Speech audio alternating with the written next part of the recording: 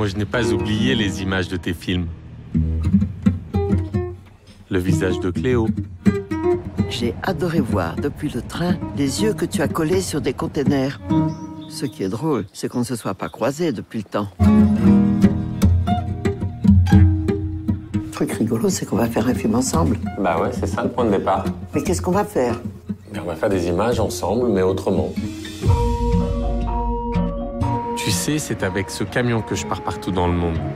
Les gens y entrent à l'arrière, comme dans un photomaton, et la photo sort dans les 5 secondes sur le côté, en grand format.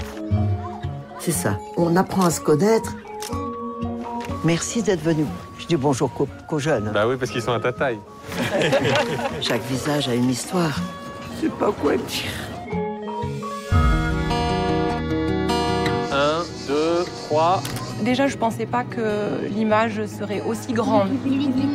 C'est vraiment l'idée. J'y réponds à ce que je souhaite le plus. Les visages que je rencontre, les photographies, pour qu'ils ne tombent pas aussitôt dans les trous de ma mémoire. Alors ce que je te propose, c'est que je t'aide à emmagasiner le plus d'images avant que tout foute le camp. Ça c'est très bien imprimé sur des petites assiettes de porcelaine.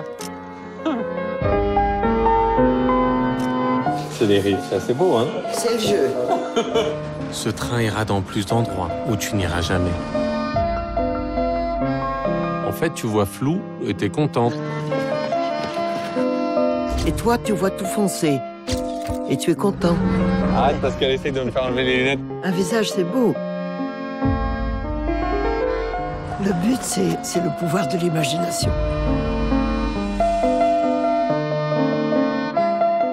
L'installation de l'échafaudage sont mis à autorisation. Alors moi, je vais vous dire quelque chose entre nous. Toutes les amendes, vous pouvez les envoyer à Agnès Varda. D'accord. Tous discutent, quoi.